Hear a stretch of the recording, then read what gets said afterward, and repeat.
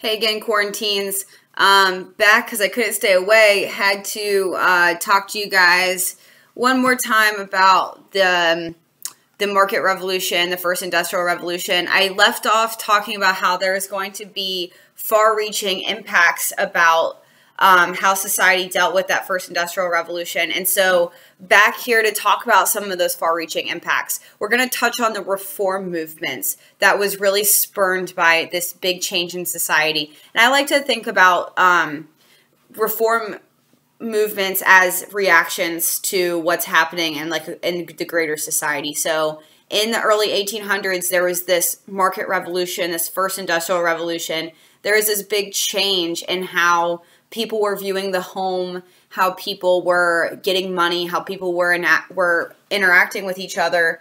And so with that change came people who didn't like it or reactions against that change. And so we're going to go through some of those big time reactions and how those reform movements had lasting impacts on American society. And we'll get to that at the end. So first of all, when we talk about these reform movements, we can't get started talking about them without mentioning the role of religion that religion had on society in these reform movements in the early 1800s. So think back to the First Great Awakening in colonial America. The First Great Awakening is the first time that there's a cross-colonial experience. It's almost like the first American experience in our country's history that people in New York and Georgia and the Carolinas and Virginia and Massachusetts were all experiencing something similar. And so whenever the Second Great Awakening comes around in the early 1800s, you see again this like sweeping American experience where there are religious revivals sweeping the country in the early 1800s. Some names you should know associated with the Second Great Awakening. Charles Finney was a prolific preacher during the Second Great Awakening. But what you really see is this rise in denominations and different denominations. You have denominations from as kind of known and accepted today as Baptists and Methodists, to things that like maybe we have a lesser understanding of today, like Mormonism and the move west to Utah by the Mormons. You also have Millerites, people who formed Christian denominations who believed that the world was ending in a few years, and who stocked up to prepare for the end of the world. So the Second Great Awakening was far-reaching. But what we can definitely know is the role that religion is playing in all aspects of American society. And that religious impetus is going to spread to reform not only within churches in the form of like new denominations and changes to how we think about church, but also to other sectors of society. So let's talk about some areas of society that are changing in these reform movements. One is education. Right? There is a rise in public education in this time period, which makes sense. Again, all of this is being spurred by the first industrial revolution. And so all of that sweeping change in society is promoting this need for public education. Right? We, as a society, have to have a group of citizens that are able to vote, able to make decisions, able to read and write, and also able to function in the factory system. And so there are some notable names in the education reform, like Noah Webster, as in like Webster's Dictionary. He starts developing textbooks that can be mass-produced and sent to people in like even rural areas so that children can have educational opportunities there. And Horace Mann is a big advocate for public education. Horace Mann, nay, you must go to school. And so Horace Mann, Noah Webster, they start this sweeping reform in education and then in pressing for the need for kids to go to school. Also, prisons are being reformed and mental health facilities are being reformed because the first industrial revolution also sees, a little bit of a rise in cities, like a movement towards urbanization, which means that people are closer together, which means that people see the plight that might happen within the prison system, within the mental health system. Dorothea Dix works to reform those systems. And a lot of that is spurred by the Second Great Awakening. Like, people feel like there's an impetus from God, like the right thing to do is to advocate for public education, to reform this prison system. Also, very important is the temperance movement as a reform movement in the early 1800s. With the rise of cities, you also see the rise of bars and women with their cult of domesticity who are reliant on wage earners, their husbands who are wage earners. Women could become destitute if their husbands were to develop a drinking problem. And so the people who advocated for temperance saw alcohol as the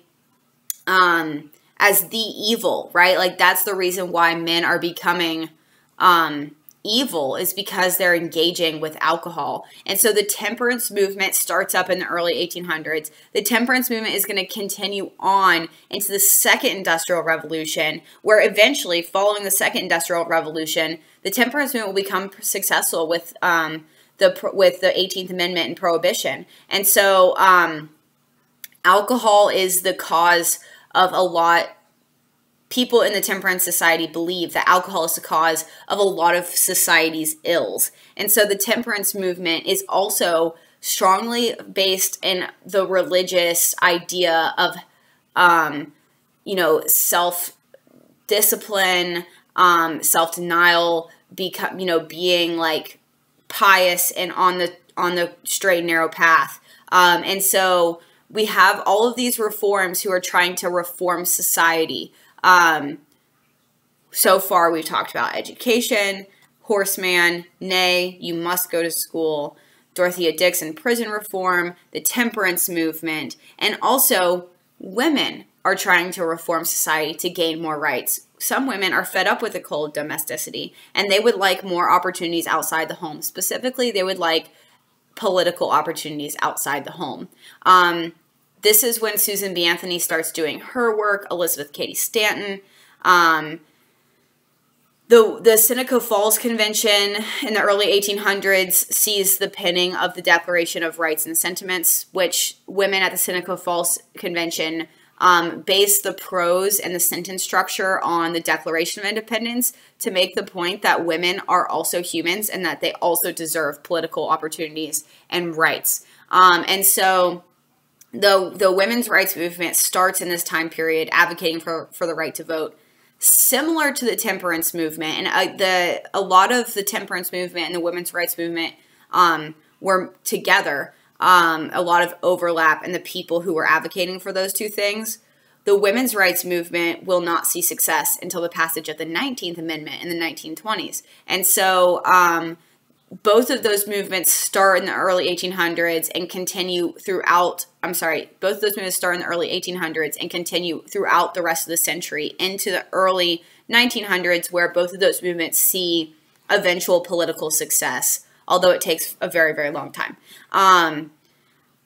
At one of these women's rights conventions, though, it's worth noting that a really brave woman of color named Sojourner Truth stood up, and she asked the people in the room, "Ain't I a woman?" And the women's rights movement of the early 1800s caught a lot of flack because although some of those women also advocated for abolition, some did not. And so Sojourner Truth stood up and said, "Ain't I a woman? As a black woman, ain't I a woman? I see that, like, there are men here who believe like women need to be treated nicely, they need to be helped into carriages, but ain't I a woman? I'm expected to like toil in these fields, give up my children. I don't have any opportunities to serve my husband." Like, Sojourner Truth made the point that if you are advocating for equality for men and women, then you also need to be advocating for the end of slavery, which brings us to the abolition movement, which is also a hugely important reform movement in the early 1800s.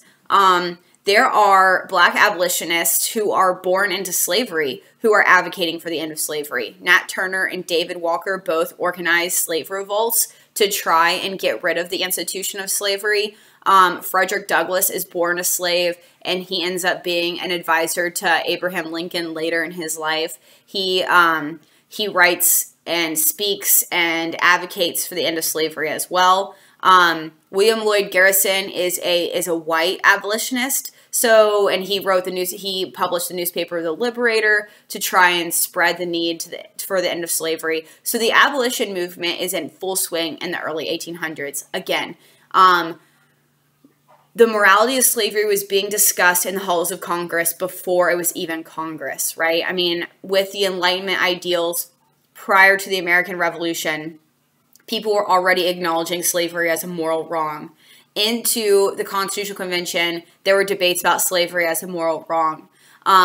Straight up into the early Republic, all the way up to the Missouri Compromise, the end of the slave trade in 1808, and then the Missouri Compromise in 1820, people were discussing in the halls of Congress at slavery as a moral wrong. So the abolition movement is just a continuation of what has already been discussed in American society. But those abolitionists like Nat Turner, David Walker, Frederick Douglass, William Lloyd Garrison, Sojourner Truth, those are people who are also fighting to reform society to end the institution of slavery.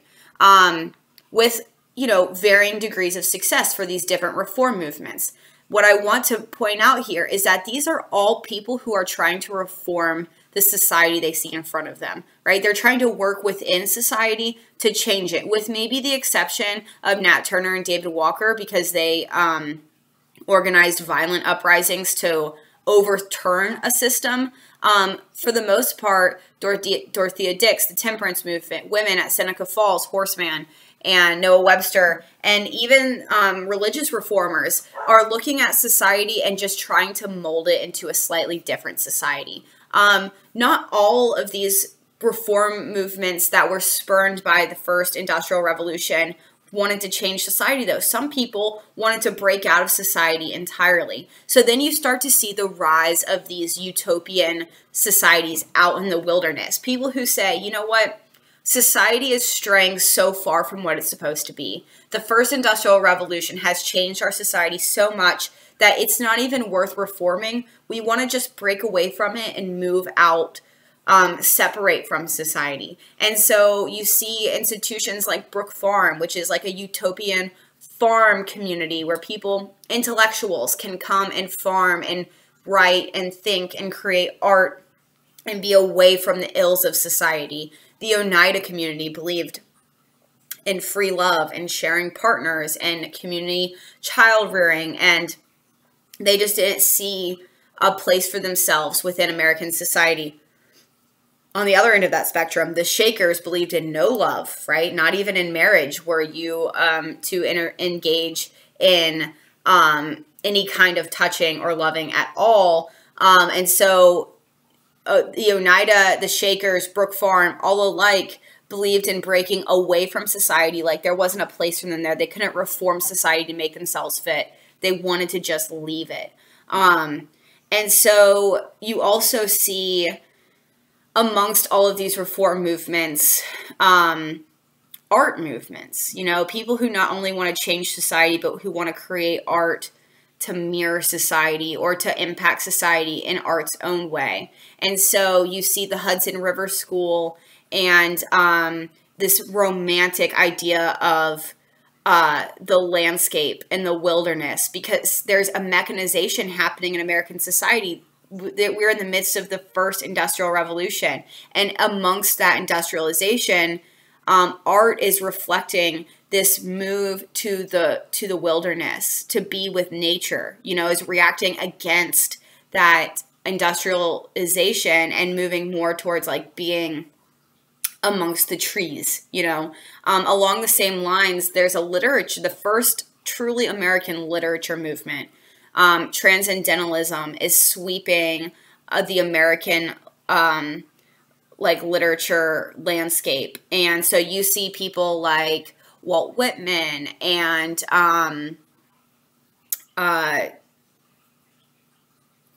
the transcendentalists that are like amazingly escaping my mind right now. Emerson and Thoreau and Whitman and these people who are writing to be in nature. A lot of the American transcendentalists are talking about escaping from this industrialized, mechanized society, escape from all of that, and move back towards, you know, what it means to be a human in nature, right? Like within us. And so that transcendentalist movement is very American, and it's in its culture.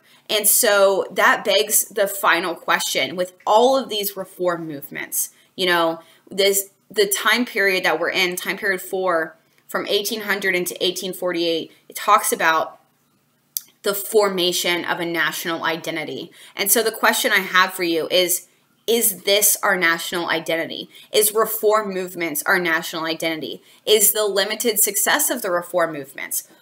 Is people who are willing to break away from society entirely and venture into the wilderness to be themselves, like the Shakers and the Oneida and Brook Farm?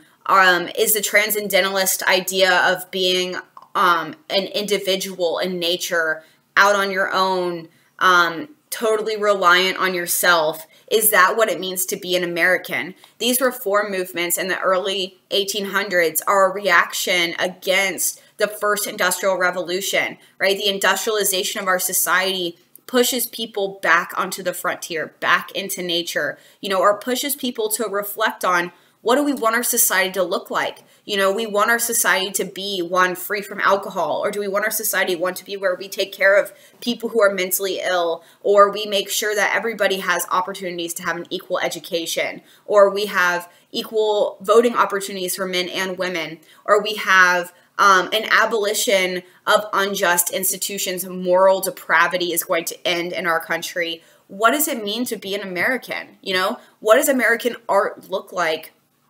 What is our national identity? Is it all of these reform movements together? Is it some of these reform movements? Ultimately, as an American, that's for you to decide. Okay, young person, if you join our office hours, then we will be able to flush that out a little bit more. It's going to be the topic of our discussion. Forming a national identity. Are we reformers as Americans at our heart? What a great question. Talk to you guys later.